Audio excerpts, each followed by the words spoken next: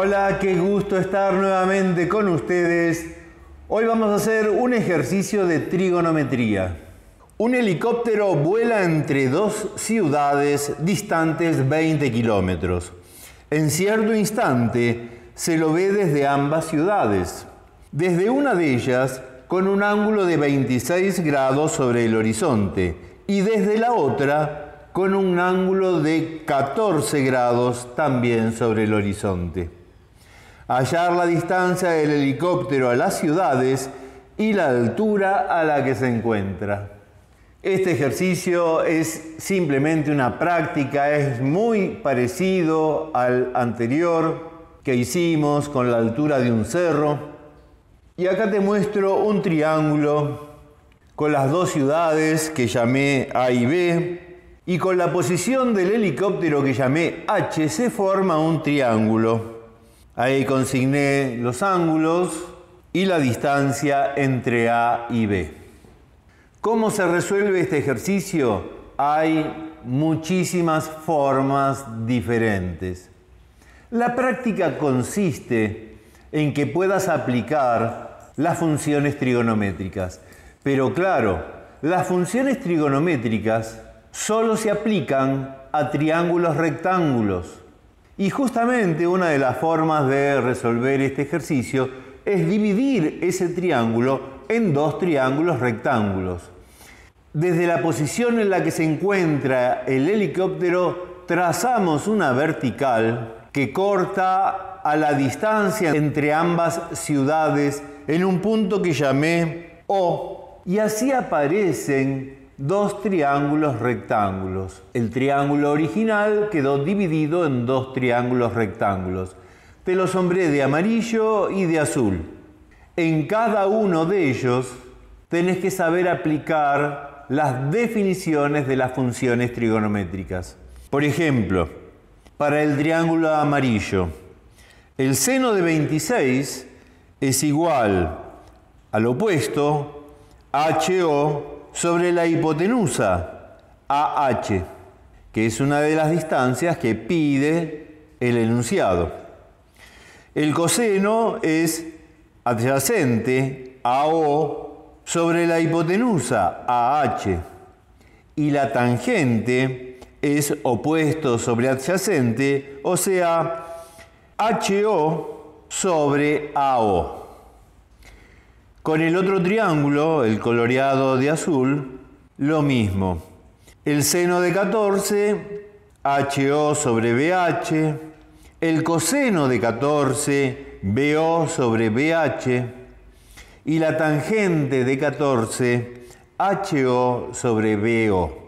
Y con esas 6 fórmulas tenés sobrada cantidad de material algebraico para encontrar las respuestas al enunciado.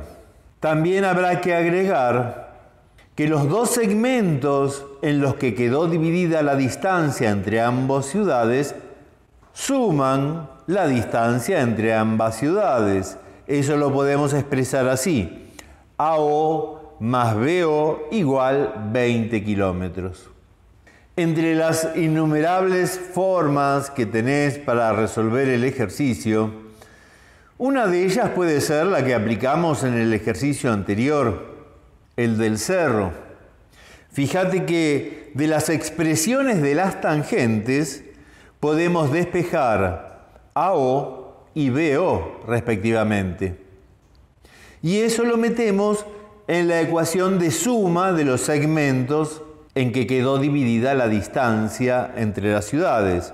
Y nos queda HO sobre la tangente de 26 más HO sobre la tangente de 14 igual a 20 kilómetros. HO es la altura del helicóptero.